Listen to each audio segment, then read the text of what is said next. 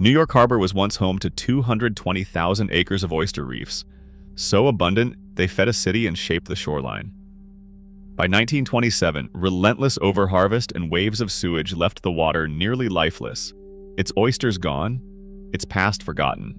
But 10 years ago, skeptics scoffed as a handful of visionaries began dropping millions of baby oysters and restaurant shells into those polluted depths, banking on a comeback no one thought possible.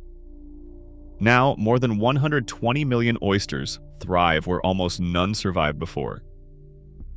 But if you think this is a simple redemption story, think again, because they dropped millions of oysters into NYC's harbor. 10 years later, the water fought back. What the water gave, it didn't give back easily. So, how did centuries of collapse set the stage for an unlikely gamble? Let's find out. Centuries before skyscrapers crowded the skyline, the waters around Manhattan teemed with life.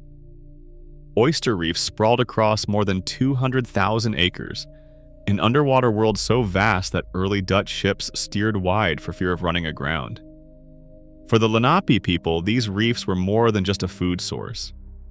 Shells and meat-shaped daily life woven into tools, trade, and the rhythms of each season. Archaeological middens on the islands and shoreline still reveal layers of oyster shell, stacked by generations who gathered from the beds each year. When European settlers arrived, oysters quickly became the city's signature dish. Street vendors sold them by the bucket, taverns served stews to dock workers and bankers alike, and piles of shell waste grew into new land along the waterfront. By the late 1800s, New York had earned a new nickname: the oyster capital of the world. Records from the time list shipments of millions of oysters each week, bound for distant cities and local tables. Reefs stretched from the Battery to the outer reaches of the harbor, shaping the very edge of the city and the lives of everyone who lived there. Oysters filtered the harbor's water, clearing sediment and feeding a web of fish, birds, and invertebrates.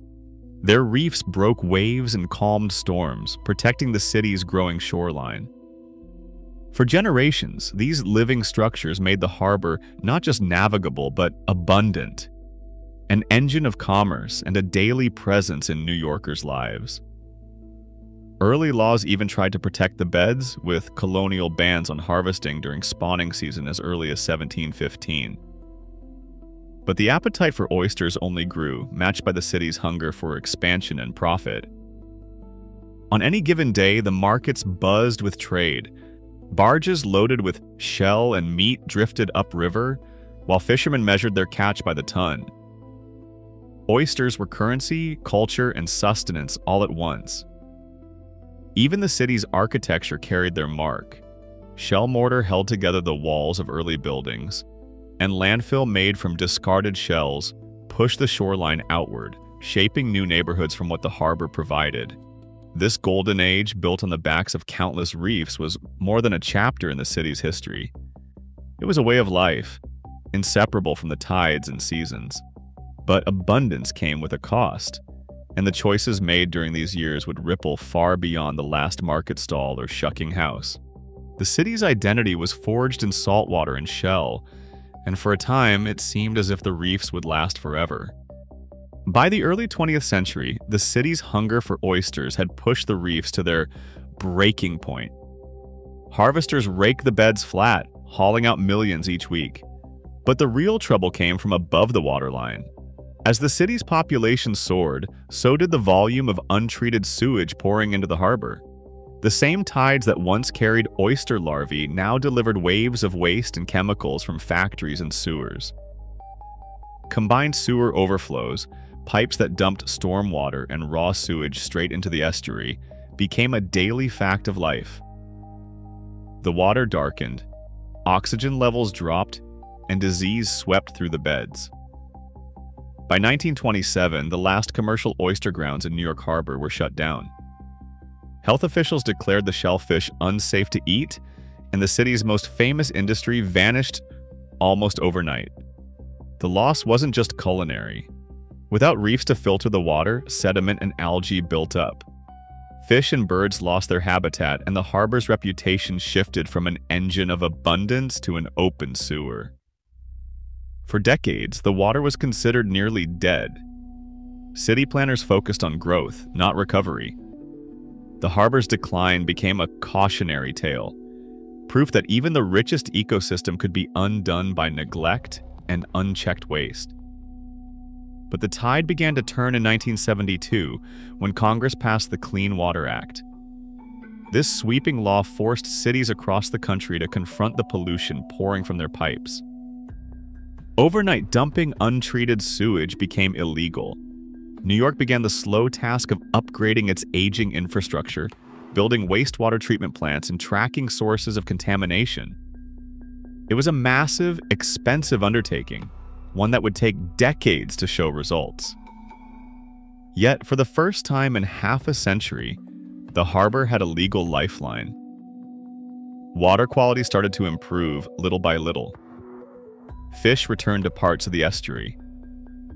Scientists found tiny signs of hope on old pilings and forgotten rocks, where a handful of wild oysters clung to survival.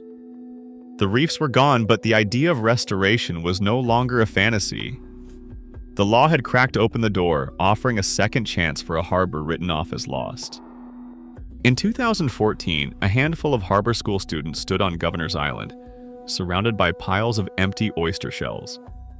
Their assignment sounded simple: turn restaurant waste into the building blocks of a living reef. The project's founders, Pete Malinowski and Murray Fisher, saw potential where most saw only garbage and red tape. They called it the Billion Oyster Project. The goal was ambitious: restore 1 billion oysters to New York Harbor, one recycled shell at a time. The process began with a network of city restaurants. Every week, volunteers and students collected buckets of discarded shells from kitchens across Manhattan and Brooklyn. Instead of heading to landfills, these shells were ferried to curing yards, open-air lots where they would dry for months, sunlight and rain scrubbing away lingering food and bacteria. By the end of the first year, the mountain of shells weighed over 100,000 pounds. That's the equivalent of about 45 compact cars stacked in a corner of the island. Turning shells into new reefs required more than muscle. Students learned to seed each shell with oyster larvae, tiny drifting spat bred in tanks at the harbor school's hatchery. The spat settled in clusters, cementing themselves to the old shells. Each batch was carefully counted, tagged, and tracked, with students logging every step. Some days meant wading into frigid water to check cages. Others meant troubleshooting pumps and filters in the makeshift lab. The work was gritty and repetitive, but every shell seeded was a vote for the harbor's recovery. Regulations shaped almost every move.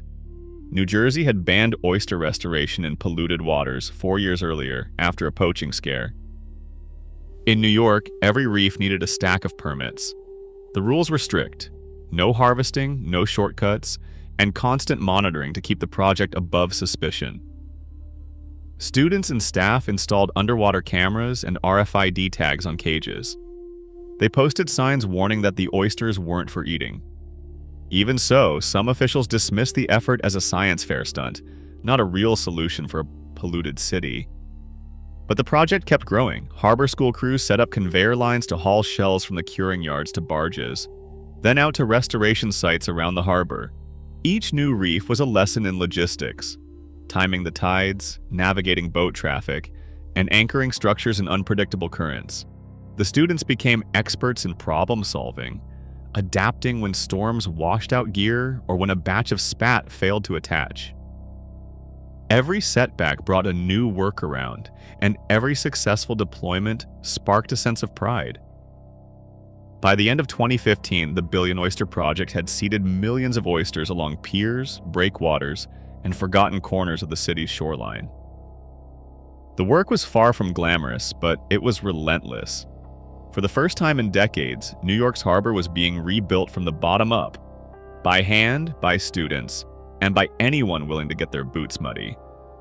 The reefs were still young, and skepticism was everywhere, but the foundation was set. The city's experiment in restoration had moved from idea to action, shell by shell.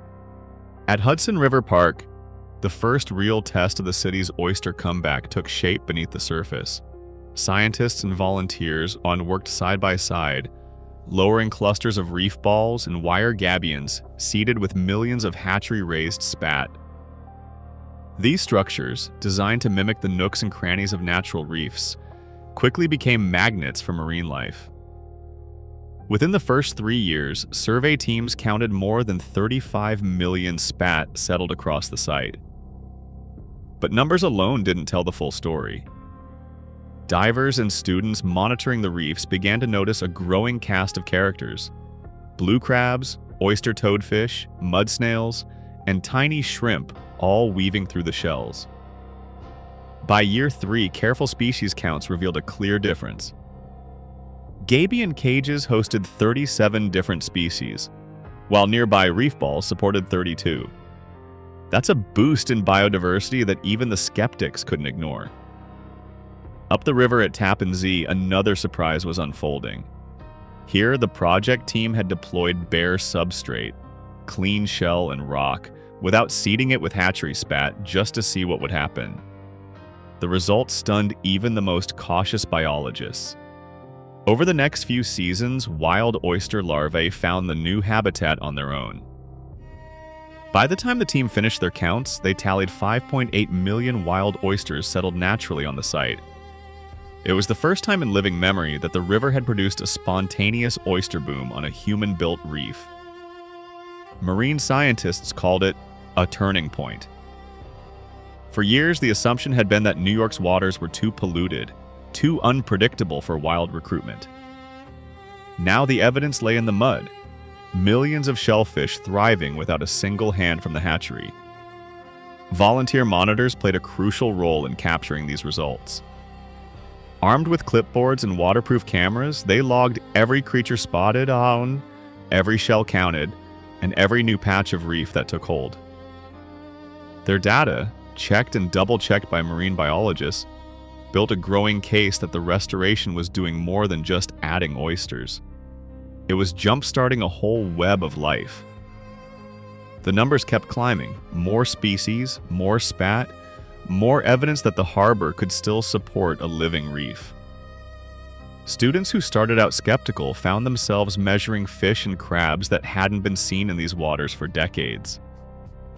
For the first time, the city's experiment wasn't just surviving, it was thriving. And the proof was written in the numbers, the species lists, and the living reefs growing just below the waves. The city's doubters had new data to reckon with, and the harbor had a new story to tell. By 2024, the numbers tell a story no one can ignore. Across New York City's harbor, more than 130 million live oysters now anchor nearly 19 acres of restored reef, enough to cover about 14 football fields if you laid them end to end. The effort has pulled over 2 million pounds of discarded restaurant shells out of the city's waste stream, turning what once was trash into the foundation for new life underwater.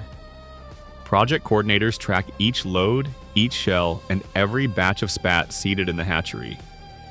These reefs aren't just numbers on a spreadsheet. They're living structures, dense with oysters that filter water, provide shelter, and build the base for a growing marine community. In places where the harbor once seemed empty, clusters of oysters now stack along gabions and reef balls, their shells layered thick from years of steady work. Every acre reclaimed, every million oysters added, stands as proof that a handful of students, volunteers, and advocates can rewrite the fate of a city's waterfront, one shell at a time. Even as oyster numbers climb, the work is far from finished. Each new reef faces a gauntlet of natural and human-made threats. Disease remains a stubborn adversary. Pathogens like dermo and MSX, common along the East Coast, can sweep through a population in a single summer, leaving empty shells where clusters once grew. Marine pathologists at local labs keep a close watch, testing for early signs of infection and adjusting broodstock sources to outpace the next outbreak. Meanwhile, design teams race to outsmart the elements. After dock failures and heat waves triggered mass die-offs in recent years, engineers have shifted to modular cages and deeper placements, hoping to buffer oysters from temperature swings and freshwater pulses. But even the healthiest reefs can't solve everything.